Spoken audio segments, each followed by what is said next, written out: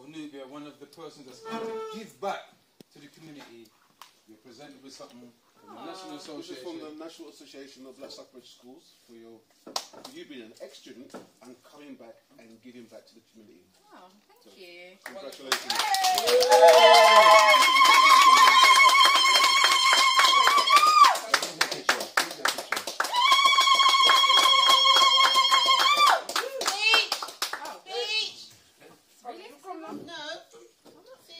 So what was it like being a student and then coming back as a teacher, as a Seba? What is that journey like? Yeah, what was the journey like? What is that journey like? I think... Ask that question. So from the journey from being a student to coming back as a Seba, what was the journey like? I think it's a journey that has given me perspective.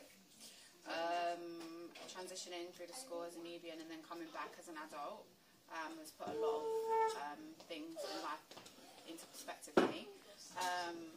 Mostly just the sacrifice that many adults in this room have made for me and for the Nubians, and the importance of giving back to community. Yeah, that's been my takeaway. Beautiful. Well done.